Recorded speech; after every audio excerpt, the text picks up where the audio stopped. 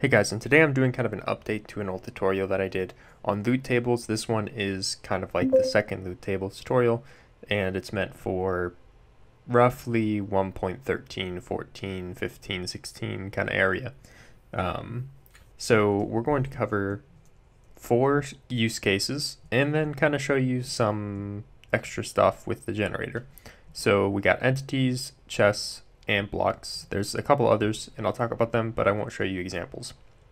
So loot tables are pretty simple. What they do is they allow you to choose between one thing and another, or just one thing, and drop it based off of when something happens.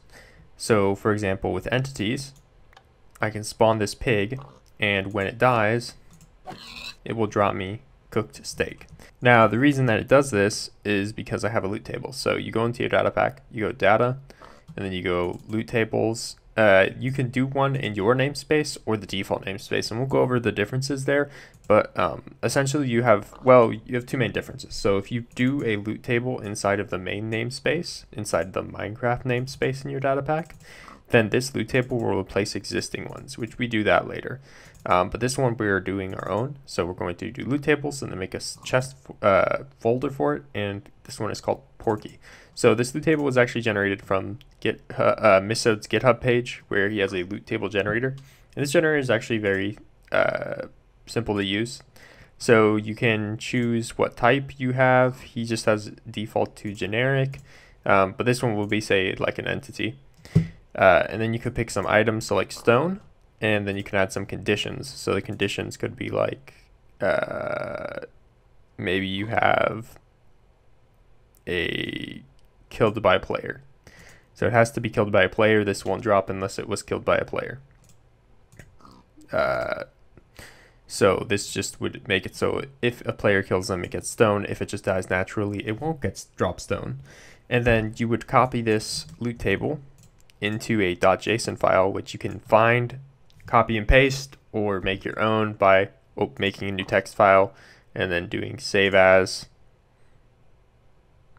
and then going to, when you're saving it, you just go to click here. I have way too many file types on my PC. Go to all files and then do .json, and when you save it like this, then it will save as a new JSON formatted file. Now you copy and paste the JSON text into here, and then it will update the loot table. So when I type /reload, instead, you should drop a stone. And I don't know how I could kill him otherwise. Let's kill the pig. Alright, so I killed it and it didn't drop the stone because it wasn't killed by a player. Alright, so that's how entities work. Now if you want to give an entity a loot table, you have to give them the tag, MBT tag of death loot table with the quotes, and then the name pathway to your loot table. So you put the namespace of your data pack, so test, colon, and then the folder and the subfolder all the way to the file. And you can get this if you're having some trouble. You can do loot give at p loot, and then you start typing and find the one that you want, and then copy this piece and put it into the quotes, just like that. All right, so that's how you do entities. I'm going to go a little bit deeper into how loot tables work now with the chest, how to do chest loot tables.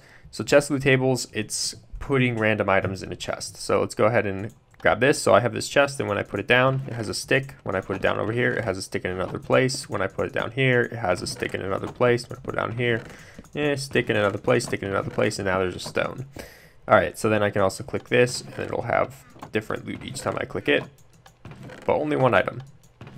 All right, so chests are actually interesting. So there's 2 main components of loot tables, really, to think about. There is pools and roles. Well, there's pools and entries. Okay, so if I add an entry to this pool, okay, so I have a stone. Let's remove the conditions to simplify it, and now I have a stick. Okay, so when you have entries inside of a pool, it's going to pick one of the entries. So since I have 2, I kind of want to do, I need to have weights, right? I think that if you don't put any weights, then it'll just give you everything from it, but that's actually something I haven't tested, so I could just go ahead and do that to this guy /loot give at p loot test porky. Nah, I think it just picks itself. I think it just does a 50-50 chance. Anyways, so weights, you put them down, they give you different chances. So the way it works is that you add all the weights up inside of a pool, and your chances are whatever item you're looking at divided by the total. So if I put them both as 1, my odds are, so let's add them all up, 1 plus 1 is 2, so my odds for stone is 1 over 2. Now if I make this guy 3, then my odds for stone is 1 plus 3 is 4, 1 over 4 is 25%. So that's how weights work. They kind of like let you change how often something shows up. Bigger the weight, more often that thing is going to show up. Makes sense. Weight, it's heavier. Now, as for pools and rolls, so rolls let you pick how many things from this pool it will grab. That way you don't have to be redundant. So let's say you want to pick between stick and stone, but you want to do it 10 times. So I'll give 10 stone or stick with the stone showing up 25% of the time. That's what rolls has to do with. And then you can add another pool to this loot table. So then it will do 10 rolls here and however many rolls from here that you want. So then it'll be a whole nother thing. So these things can get really big, especially when you start adding functions and conditions. So conditions are like, this will happen if this condition is met. And there's all these conditions you can look at, and we're going to explore some later. And then functions are modifiers to the item. So you can make it like 10 stone if you want to do set count, or you can do like set lore, or you can do like set name to change like some MBT with it, or set MBT, which lets you put custom MBT. So there's a couple like custom functions that let you change the item, and then conditions are like things that it'll give the item if you have this condition. And then you can put global conditions as well, which are just like conditions on the whole pool. So this is like the pool will happen only if these conditions are met. And same with functions, you can put global conditions on the whole pool. So all the items have that. All right, so hopefully I'm not blowing through this too quickly for you guys. There's a lot to go over. Maybe go back and hear me talk about it again if you need to. But anyways, so chess is pretty simple. We just have to have one and another option, and then we just copy and paste it, and we put it under chests. And this one's called sticks and stones. So I did the same thing. It has a weight of 1 and 2, so it's a 33% chance of stone. Then it's a type of chest, as you can see up here. I did not switch the type to chest, obviously. So now how I did this is it's actually called a tag called loot table, and you put it for the chest. So chest with a loot table tag, and then again you copy and paste the loot table from the list exactly how you have it put in there, without the .json at the end. Now if you want to give it as a give item, it is a block entity tag of loot table. So block entity tag is like if you have an item and when you place it, the block has this tag, then anything inside there will be the tag. So you could put items in the chest yourself, and it will just put all the items in the loot table randomly around. And that's pretty much how you do chest loot tables. Now we'll move on to block loot tables. Block loot tables are pretty cool. So what I can do with this is some of that, well-known cursed Minecraft stuff, where they break a block and something they don't expect comes out of it. And this is something SethBling did. He actually wrote a program that took every block in the game and reworked their loot tables to be a different item that drops randomly. It's pretty simple to do once you have a list of all the blocks, which maybe I'll do a tutorial on that later. But for these, you really have to modify the default namespace blocks because you can't add your own block. So it doesn't really make sense to have your own block loot tables. So let's go ahead and take a look at what block loot tables have to offer. So let's go ahead and remove these. Roll of 1. Let's add an entry. So you can drop an item, obviously. You can drop a couple different things. There are other things than just items to drop, but I'm just going over items. There's item tags. There's also, you can make a loot table, drop a loot table, and this helps with organization. If you have like some huge kind of set of loot tables. You can also make, you can use alternatives, which again, like read up on the wiki if you want to see, but it basically means like you're picking a choice between this one and another one. And if you get to this choice, you can drop all these items. And then you have sequence. It's sequence and alternatives have similar usages. So alternatives, you have weights. So it'll drop like one item or the other. And then sequence, I believe sequence will just drop one at a time.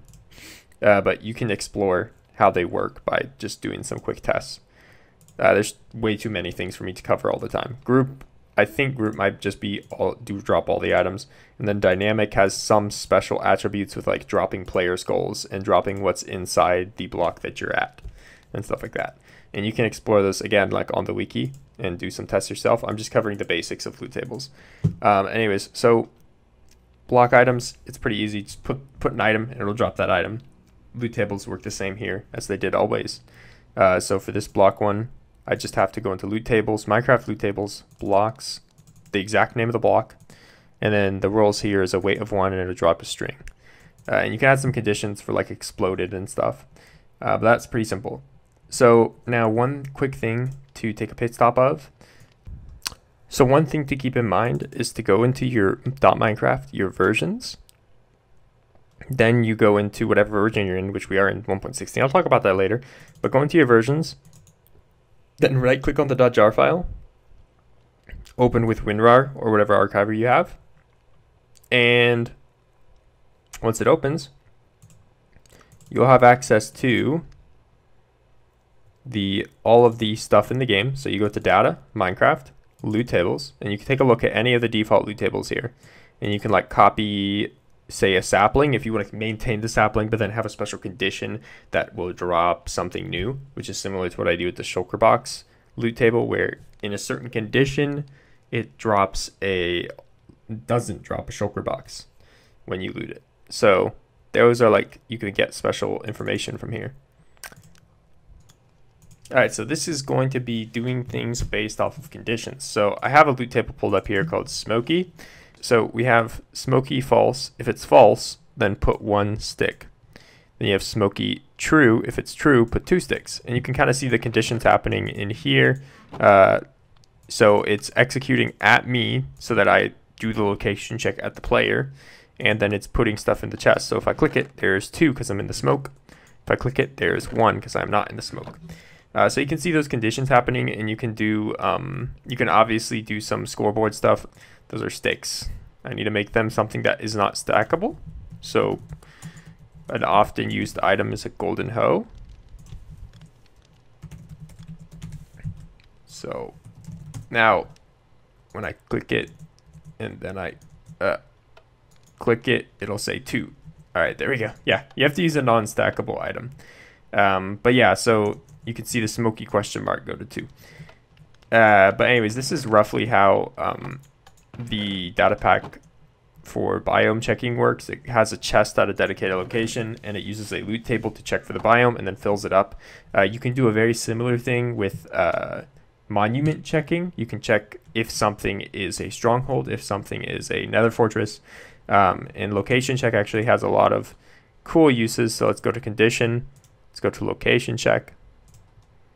And there's even more in 1.16, but you can check for biome, you can check for a feature, you can check for a dimension, you can check for a light level, you can check for a block, you can check for a fluid. There's so much that you can check with loot tables. It's almost always good that if you have a doubt whether or not you can do something, just take a look at the loot tables wiki or just see if you can do it with a loot table. Because it has a lot of uses with the checking because the predicates are so fleshed out, and there's even more in 1.16. But anyways, that's all I have for you guys. As kind of an off-brand kind of challenge for loot tables, try to recreate the functionality of a loot table, but with scoreboards. In case you're wondering what that would look like, it would look something like, like that, or that. It would look something like this. So try and recreate the functionality of a loot table, but using scoreboards and entities, and probably a loot table in itself. I'm only saying this as a challenge. You don't have to show me it. It's just something for your own good to see if you can do it. It's very useful at times to do that because it's a little bit more flexible than loot tables to go back and edit commands themselves, but you can still use them for certain things. Anyways, guys, that's it. It is 1.16, so I'm going to try to make a video on how to update to 1.16. Personally, I don't like the update. As you can see here, I'm getting kind of lower frames than I normally would, so things are a bit laggier.